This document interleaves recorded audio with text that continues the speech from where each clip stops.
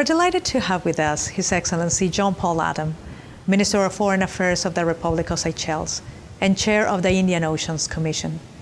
Your Excellency, we're deeply grateful for your time. Allow me to begin our conversation with a question related to small islands developing states. What are the continuous challenges faced by small island developing states in implementing sustainable development? Well, I think one of the biggest challenges is, first of all, that is the scale of islands. You know, we are, everything is smaller, and frankly, the way the international institutions are set up, they are designed for much bigger units. I mean, even, for example, in terms of development assistance, it's always said that the rate of measurement is GDP per capita, for example, and islands are always said to have high GDP per capita and therefore do not benefit from development assistance. But we always say, in fact, that it also costs us more to do anything else. And we don't have economies of scale. We can't decide to build half a runway just because we are a small country. We need to have similar infrastructure in terms of ports, in terms of airports, and it simply costs us more to do those things. So that's a big challenge. And then you have, of course, climate change, which is happening at the same time. And this is existential for islands. There are many islands in the Pacific, and even in the Indian Ocean, Maldives is very badly affected by rising sea levels. But we also need to think about the things like acidification of the ocean, the effect that this has on fish stocks, what this means for food security. I mean, Seychelles provides 20% of all tuna on the European market, for example. And those stocks are going to be affected by things like climate change, acidification of the ocean. So the challenges in terms of sustainable development are that the things that are really important for us in terms of the economy, the ocean, our environment, which is important for tourism, are being affected by things that are outside of our control. And this affects us in a fundamental way. And what it does mean is that we're having to rethink what we mean in terms of sustainable development.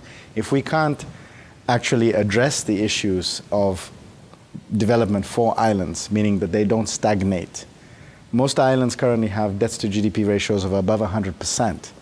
This is a real challenge going forward. If we don't address climate change, islands may not exist. So those two issues together are of great concern for us. Let me turn to the issue of partnerships.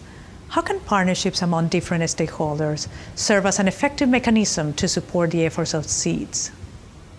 Well, one thing that Seychelles has been championing is that the call that SEEDS is making is not to ask for more aid, in fact. Some people think it is, and they think that there's in this financial crisis, in this time of economic austerity, there's no room to help SEEDS. In fact, there's a lot of things that can be done that doesn't actually cost that much more money, but it's simply more about effective targeting of certain resources that often already exist. One of the things that we're talking of in terms of Seychelles is championing is partnerships between islands. And we are co-chairs of the Global Island Partnership together with Grenada and Palau. And the Global Island Partnership is about linking up the different concerns of islands, such as the different challenges in the Pacific, in the Western Indian Ocean, to create, for example, spaces, protected marine areas. We are also championing debt for adaptation swaps, meaning that islands could get rid of some of their debt in return for climate change adaptation. These are ideas that we've been putting forward. There's also the SIDS-DOC initiative, which has been very good, for example, in starting some initial projects in renewable energy.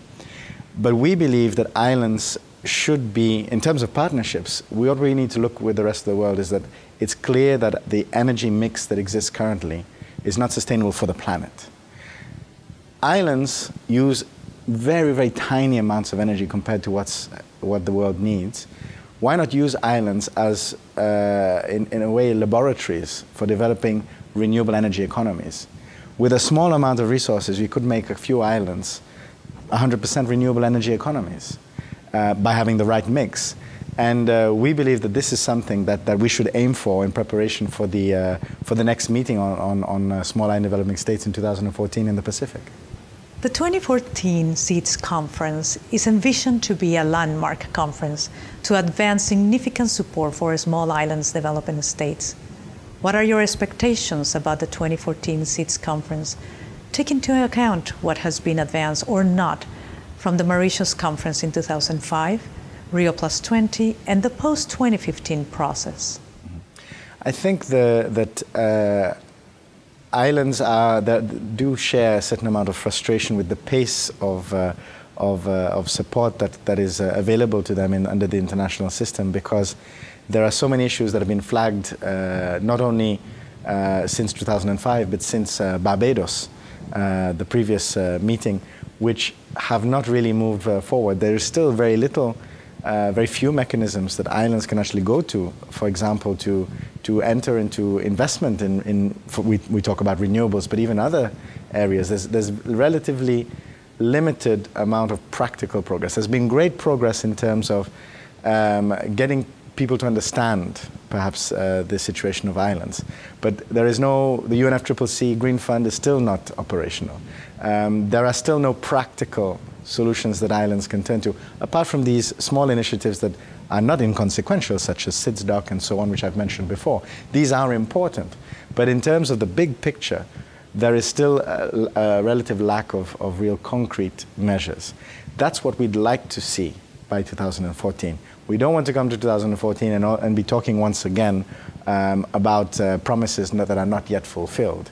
So we need to have the Green Fund operational, and we need islands to be able to benefit from that by 2014. And we are putting forward. We actually said yesterday in our AOSIS summit that we are small islands, but we must have big ideas. So we're talking about, for example, let's make a few islands around the world 100% renewable energy economies. That's achievable in just a few years because we have small populations and relatively we actually use a small amount of energy. But we need to have the mechanisms to do so. Minister, we understand that you have a keen interest in the issue of energy. How could some seats, in particular your country, serve as a pilot case for using 100% renewable energy? I think I'll start by saying that for islands, the United Nations Conference on Trade and Development actually did a study which actually showed that islands are 12 times more vulnerable to the volatility of energy prices than other types of countries. And that's because of the isolation, the lack of economies of scale. We can't buy in bulk in the same way that other countries are. We are much more isolated and so on. So fossil fuels are a big challenge for island economies. Not to mention the environmental aspect, but just the economic aspect. So what can be done? There's a real economic argument to invest in renewable energies in these islands. Now, the technology is still, in some cases, experimental, in some cases, very expensive. However, once the technology is in place, you have something which is sustainable for the long term, because for islands, the key problem is the predictability of energy prices. So with renewables, it's achievable to invest in something, and it doesn't just need to be investment in terms of grants. It can also be private sector investment. There is interest, but the mechanisms are not in place.